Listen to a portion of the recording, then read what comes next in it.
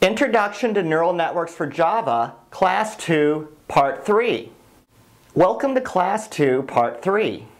In this part, you're going to learn how to create a Java weight matrix, or any sort of matrix. You'll see the code that the matrix class uses to actually initialize itself from an array of values, and you're going to see several different ways that you can actually construct one of these matrices. It is important to understand how the matrices are created because this is used throughout the book. Matrices are very important to neural network programming. Before you can do anything with a weight matrix, you must construct the weight matrix. There are several ways that the matrix class provided in this course allows you to construct it. One that you see here is using the simple rows and columns constructor of the matrix class. Here we are constructing a matrix that has 3 rows and 2 columns. The first parameter of the constructor specifies the number of rows. The second constructor specifies the number of columns. This matrix will initially be initialized to all zeros, as you see here. As you can see, this matrix is all zeros. However, just because it is created with all zeros, it does not need to remain this way throughout its life.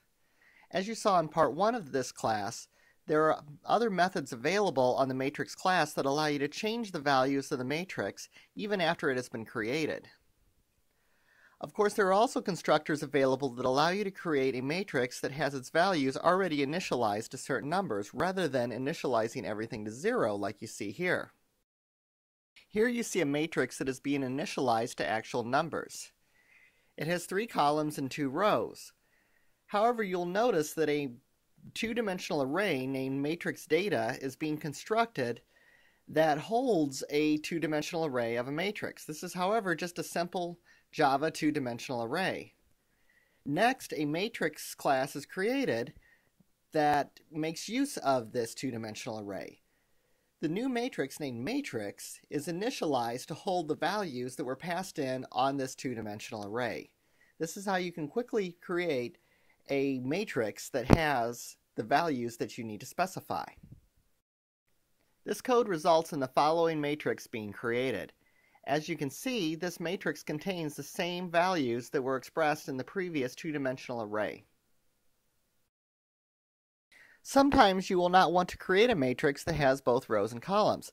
Sometimes only a single row or column is sufficient. In these cases, you want to be able to create the matrix with a one-dimensional array rather than having to create an extra dimension in your array. This is very useful for input to neurons because the neural input will come in as a single-dimensional array. Here we see how to create a row matrix.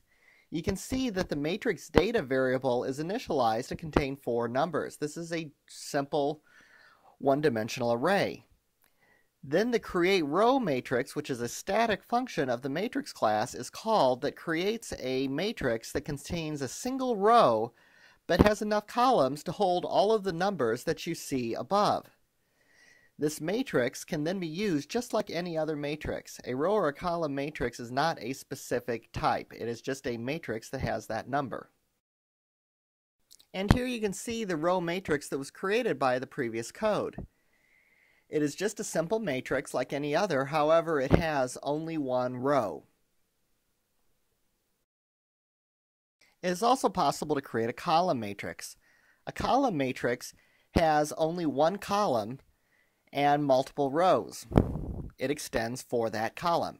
Here you see a simple one-dimensional Java array being used to create a column matrix. Column matrix is created very similar to a row matrix. You call the create column matrix static function that is available on the matrix class.